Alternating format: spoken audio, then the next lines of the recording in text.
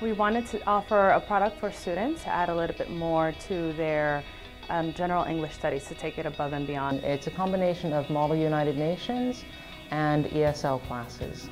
So that means that the kids can come and do all of the things that delegates in the United Nations do, and also get feedback on their language to make them more effective delegates or politicians or whatever it is that they want to be in the future. In our school, I joined the debate club, and I discovered that I really liked it and I'm good at it.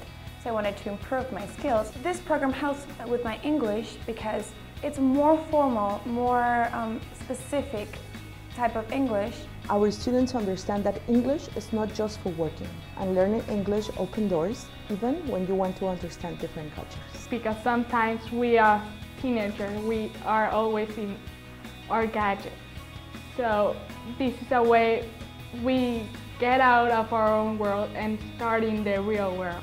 It's a great experience. You'll learn a lot about the world in different points of view, different countries that you didn't even know they had. Each student was assigned a country, a part of the General Assembly. Their focus is to try and resolve problems and issues that come across within these countries. So the previous 4 days in the week, the students study a committee and some topics and different aspects of being a delegate in the United Nations, so that on Friday they get to take all of these elements and put them together in practice. You know a lot of things of the countries in the world, about the politics, about the development, about every political point of each country. After researching and learning all about this country, you can explain about it and talk and persuade. To defend a country with a different way of thinking from you is difficult, but you research so much.